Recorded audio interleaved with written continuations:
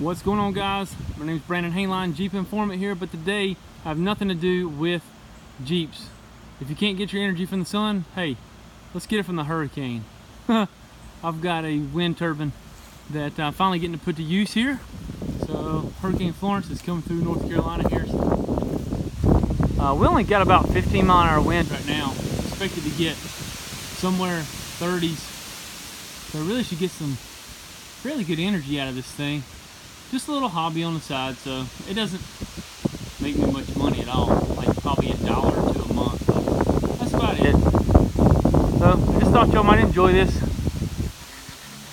Actually, you can't see it very well here. Let me get a different angle on this.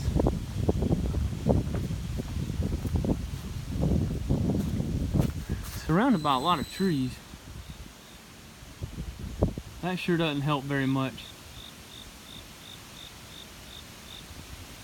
Alright, let's see what you got, wind. This is a 48 volt permanent magnet generator. And I got 11 blades on this thing because we don't have much wind here. Well, normally don't, so the RPMs don't get very high. But hey, it's fun. Alright guys, I kind of wanted to show you what kind of wattage this thing is making, this wind turbine here. 50, almost 50 watts. That's not a lot. I mean, it goes up and down. You might hit 100 here and there, but it's just not consistent with the wind. Wind power is just up and down.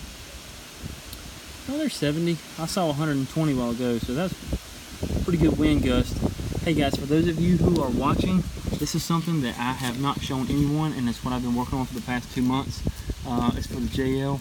These are body color coded flashlights with a roll bar holster. Okay, it's going to fit on the roll bar in the back, and it's body color coded. This one is ocean blue metallic. I'm going to have that firecracker red. I'm going to have pumpkin. I'm going to have every color there is, guys.